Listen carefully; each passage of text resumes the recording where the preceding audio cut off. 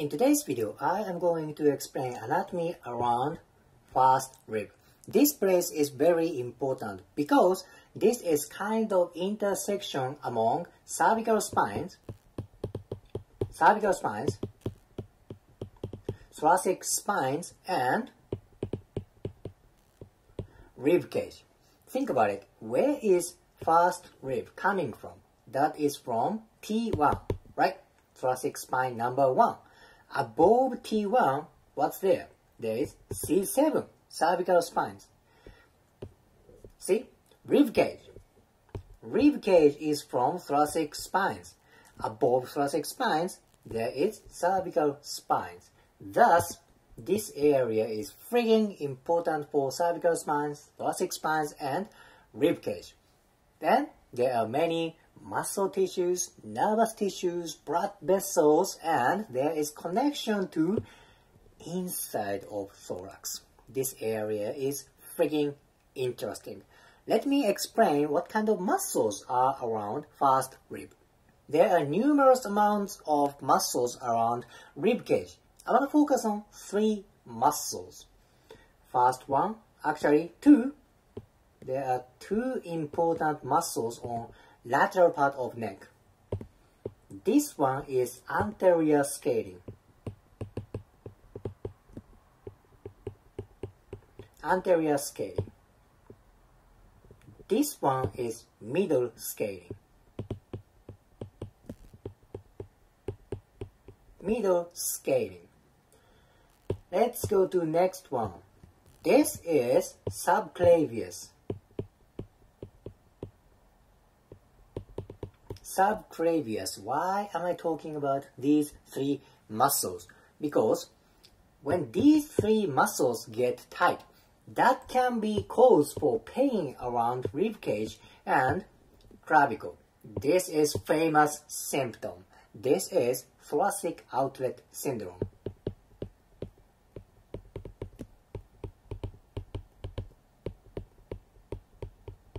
Thoracic outlet syndrome. Anterior scaling, middle scaling, and subclavius. Now, how come these muscles can induce thoracic outlet syndrome? Okay, some tissues are added. You see a lot of yellow tissues around clavicle, neck, and armpit, right? This is brachial plexus. Brachial plexus. Plexus means bundle of nerves. You literally see bundle of nerves on neck and shoulder. Brachial plexus passes between anterior scaling and middle scaling. It's a little bit hard to see. Imagine. Brachial plexus passes between anterior scaling and middle scaling. This space is originally very narrow. In normal condition, it's very narrow. Then, what's going to happen if either one or both of them gets tight? That decreases space for brachial plexus. That means there can be compression. Nervous tissue hates compression. It gives huge effect for nervous tissue if it's compressed. Imagine that if you try to compress ulnar nerve or medial part of elbow. It's painful. So tightness of scaling can create pain around here. What's the name of this symptom? Thoracic outlet syndrome. Yay! Scaling can induce thoracic outlet syndrome. How about subclavius? Subclavius is here. It's far away from brachial plexus. It's here. They are running here. Look at attachment of subclavius. It attaches to first rib and clavicle. When subclavius contracts, let's say this way, that brings clavicle down. That depresses clavicle. So it kind of shuts down space posterior to clavicle. this space, what's there? What kind of tissues are running posterior from clavicle? Brachial plexus. So it's like scaling space. The clavicle space is originally narrow. It's very compacted area. Then what's going to happen if subclavius lowers down clavicle? Space of clavicle becomes even narrower. Again, there is chance for compression around this area. Again, nervous tissue hates compression. That may create pain and numbness. What's that? That is thoracic outlet syndrome. See, now you understand relationship among scaling, subclavius, and brachial plexus. See, this area is freaking important. Every single tissue is related for other tissues. Let's talk about the other aspect of relationship around this area. You see this light purple color inside of thorax. This is pleura. Pleura is membrane around lung. So this is membrane inside of thorax. And of course, there's pleura around first rib. This is like a roof of rib cage, right? The most superior part of rib cage, first rib. Makes sense. Then, anterior scaling again. Anterior scaling is freaking close to pleura. Some people consider there is myofascial connection between anterior scaling and pleura. I think it's quite true. When I do myofascial release for scaling, some people feel relief for breathing. Some people feel relief for thorax. So I believe there is connection between scaling and pleura. I talked about relationship of muscles, nervous tissues, and membrane inside of thorax. Let me add one more structure. You see new tissues. You now see red tissue and blue tissue. Red one is of course artery. Blue one is vein.